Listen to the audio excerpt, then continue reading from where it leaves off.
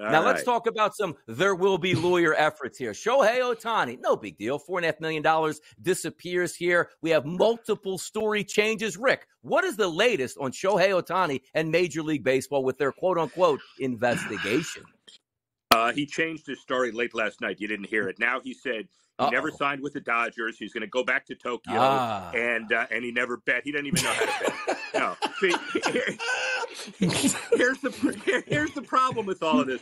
Nobody knows. I will say nobody knows. And the storyline is, as we know, the interpreter is not going to talk to the Dodgers because he's been fired. He has no obligation to do it. The investigation, Major League Baseball will maybe get to the bottom of it, but the FBI and the Securities and Exchange Commission and all of the federal organizations that arguably have jurisdiction are now going to find out, in the old Nixon terms, how much he knew and when he knew it.